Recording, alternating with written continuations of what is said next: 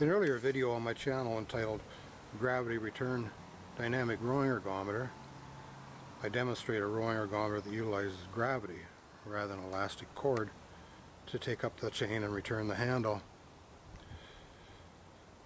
Now that video's had quite a few views, so I thought it would be of interest to people to see the first functional prototype I built which utilizes this concept.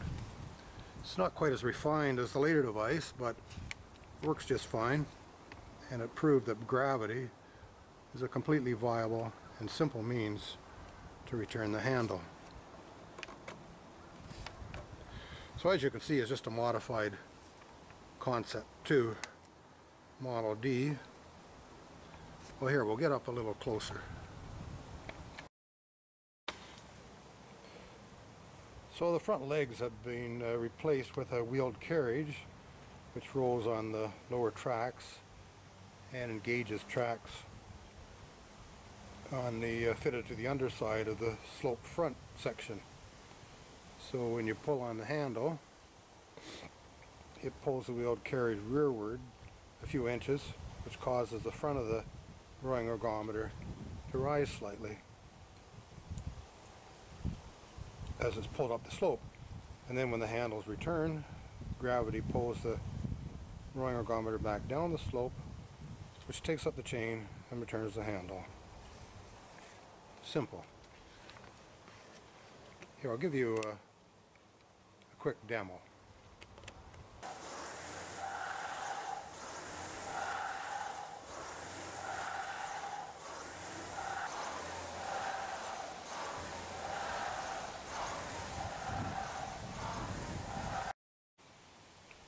Yeah, I'd also like to mention that I've built several of these articulated handles.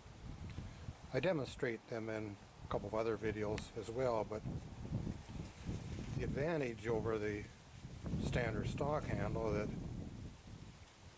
because of the articulation, the handle maintains a biomechanically correct alignment of your hands, wrists, and forearms throughout the stroke. So it's a huge improvement over the stock handle.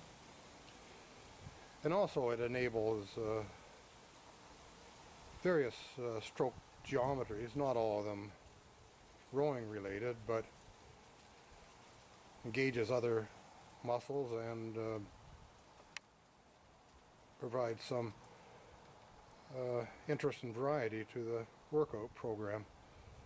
So if you're interested in one of these handles, you can email me. I have my address in the description. And so there we are.